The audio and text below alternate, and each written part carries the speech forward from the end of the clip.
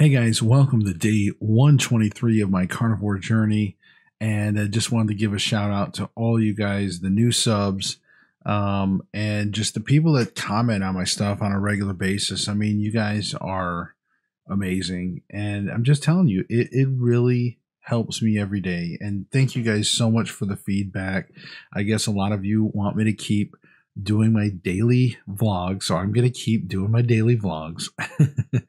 I'll try to entertain you every day if I can. And but guys, just wanted to share with you today. I'm gonna try to keep this update fairly quick. I bet you guys can't guess what I had.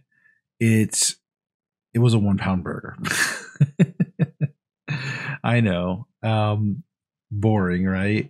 But I can't help it. It's like I've got it down to a really good, not really science, but almost. And it's just, they come out so good. They're easy to eat. They keep me filled, and I've been losing weight and still staying satisfied. Now, I had a couple hard-boiled eggs around lunchtime, and I even had a few pepperonis. I had like, I don't know, 12 or so. Like they were like left over. And this was like an hour after I had the hard-boiled eggs. But like, I was like, I saw the pepperonis and I'm like, hey, I could go for a few pepperonis right now. And I did. And that's what's nice. And then I had the 1 pound burger for dinner, and it was great. Loved it. I want to start picking some carnivore recipes and trying them out. So I want you guys, if you guys see specific ones that you're like, hey, I'd like to know about this recipe right here, I'll be your guinea pig and I will film it and, see. So we'll recreate some carnivore dishes. And I know it's already been done by some other channels and whatnot, but I know maybe you guys might want to hear my take on them. I'm going to be pretty blunt usually. Like, I'm not going to sugarcoat stuff. So you know me, I'll tell you how I feel about it.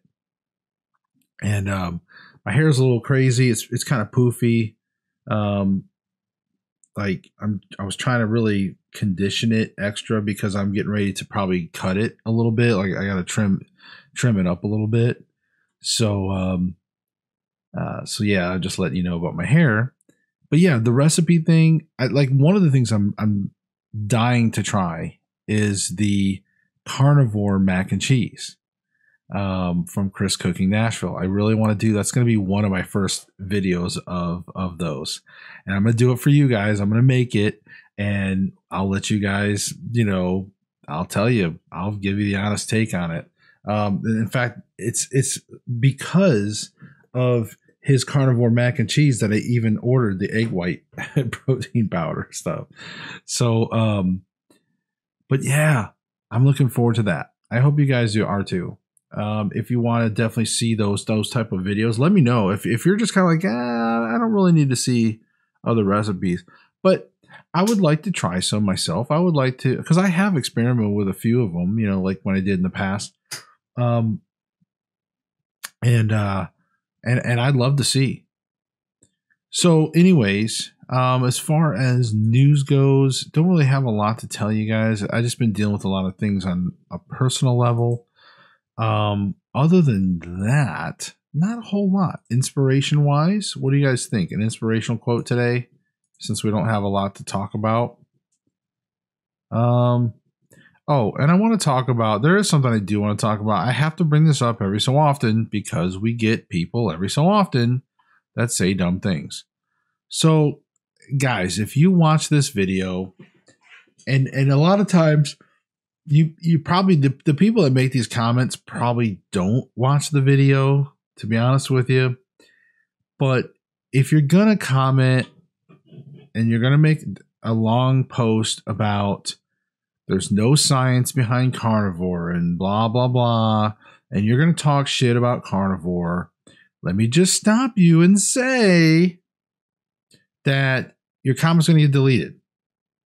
Sorry. I mean, like, I don't mind healthy debate, but if you're just going to come in and trash it and then try to say like, and just say that some doctor, because some doctor said so, like, we already know in the community, like the carnivore community, we already know what a lot of doctors say. We know about a lot of these mainstream doctors, and we know a lot of the research and actual science behind things. And so you can't justify a standard American diet using science. You can't. You cannot justify it using science. I'm sorry. You can try to sit there and say, oh, this and this and the American Heart Association and these doctors, blah, blah, blah.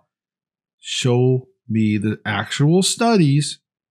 Show it to me. Show me the proof. Don't just tell me that it's out there. Okay? Go find it, because you're going to go down a rabbit hole and then you're going to realize, shit, there is no real science behind what I'm trying to say has science. So I just want to get that out there. And maybe this quote here might apply to some of you that may be thinking about carnivore. This is from Brian Tracy. I don't know who that is. It is, move out of your comfort zone. You can only grow if you are willing to feel awkward and uncomfortable when you try something new. Okay? Move out of your comfort zone.